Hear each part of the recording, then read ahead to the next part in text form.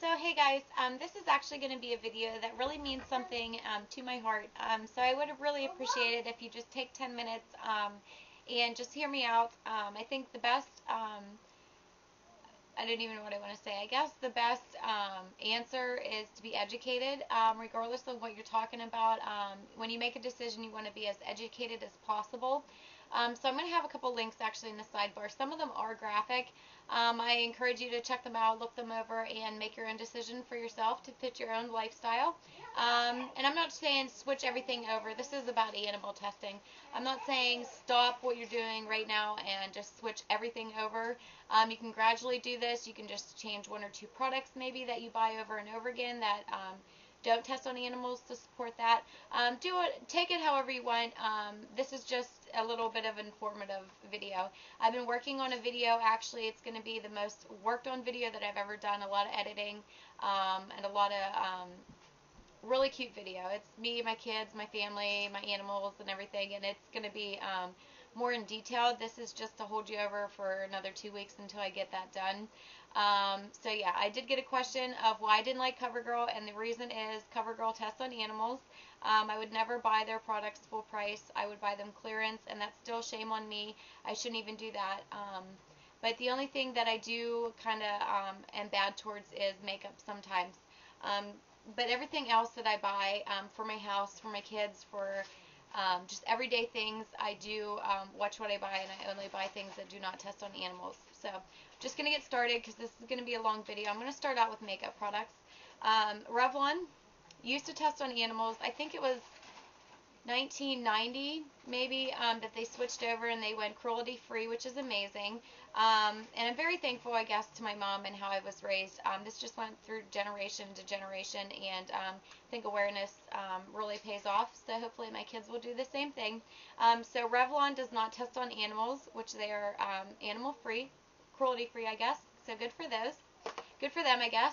Another one that I'm super excited that they just started selling around me, and I think I'm going to switch a lot of my makeup items that I like. I'm going to try to switch over to them, is Hard Candy.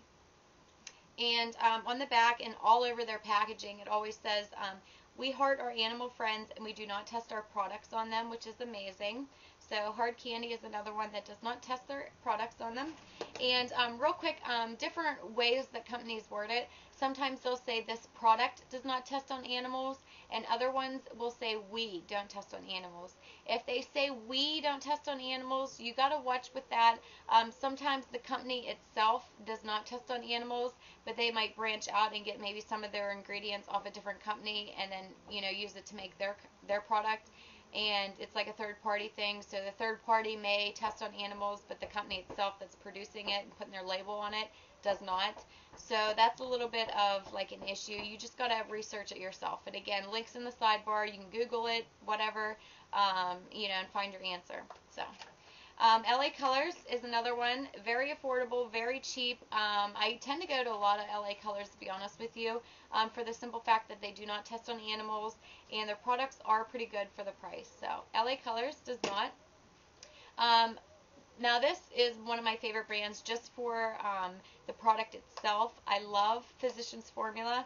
I love their bronzers. I love everything. It's an amazing makeup line, I think, and it's a little bit, I guess, higher end if you want to say a drugstore brand. So that is Physicians Formula. Physicians Formula is a cruelty-free, and they do not test on animals, which is amazing, and that just makes me like them a lot more. So they also have an organic line out as well, which I'm going to start you know, buying things from that line as well. Next is another, I guess, higher end brand drugstore is Prestige. And I love Prestige's bronzers and everything like that. So I'm excited to try their eyeshadows. I just got actually some eyeshadows, so definitely will try those out. And they do not test on animals, so amazing. Next, actually, I watched this documentary on Walmart and how they're taking over the world and whatever. It was kind of interesting. I do understand that they do put smaller business under, which is not, you know, good. But I do support Walmart actually a lot. I try to buy a lot of Equate brands if I like them. And Walmart brand does not test on animals. So I love their makeup wipes. I used to love Clean and Clear, and to be honest with you, I did buy it only because it was the only thing that really worked for my skin. And I was really, really excited when Walmart, actually, the Equate brand started coming out with, product lines exactly like Clean and Clear. I promise you, you will not know the difference. If these bottles were like wrapped up, you would not tell the difference. The texture, the smell, the color, everything is exactly the same. So I switched everything over to my last product to Equate, and they are animal free, cruelty free, so amazing. Next is 2 shampoos that I have, and then I have 1 more lipstick. This is Silk and Softy, Silk, Soft and Silky Vanilla shampoo, and it's organics. And they do not test on animals, and you'll find that if you research it or whatever, a lot of organics do not test on animals, so that is really good. And a lot of the organics companies are vegan free, so they're vegan, so that's really good. Oh, dropped it. Next, I've used this product forever. My husband and my kids and everybody use this. It is the Tresemme, and I love their hair products as far as like the smoothing gel or flyway spray or heat protectant, anything. Tresemme has always been cruelty free, and it says this product does not test on animals. And normally if you read the back of all the ingredients, they have to have it listed somewhere on the back, and if it's not listed, they probably do test on animals. But again, just Google it if you're interested in your favorite makeup brand or whatever. I know your cleaning supplies you have to worry about, your hand sanitizers, anything that has chemicals in it that you clean your house with or put in your hair or anything, anything that has chemicals on it, is possibly animal testing. I know Clorox bleach, they do test their products on animals. I also know Johnson & Johnson, which is really sad. They're a family-oriented company. They grew up, a small family, and they into this massive business. And a lot of their products, they have a lot of products. And Clean and Clear is actually one of their products. They have a lot of baby products, which I find very sick and very disgusting, that they can make like a cute baby video, or not a video, a commercial, and then on the same time have these animals in the cages with, it's just, I would never support that. Really crazy. I know when my son was young, he had bad diaper rash, and it was hard because Johnson & Johnson's pretty much all baby line. I did find this amazing diaper rash cream if you do have babies. It's called Butt Paste.